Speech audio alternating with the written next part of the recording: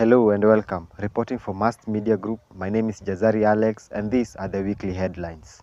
From the Dean of Students Office, the application for the work-study program is now ongoing. The program targets the needy students of Meru University of Science and Technology.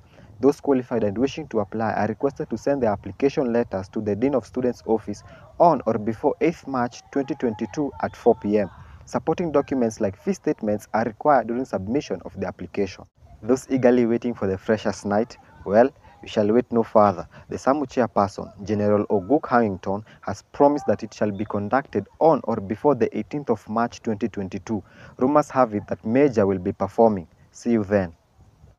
On every 27th of February, we commemorate the demise of a former student leader, Evans Njoroge, alias Kidero. However, this 27th, Mast comrades via the Facebook platform trashed the current SAMU government for not holding a physical memorial service for the late Evans. Fellow comrades praised him for his courageous activities like fighting for their rights and urged that a physical memorial service will be best in that case.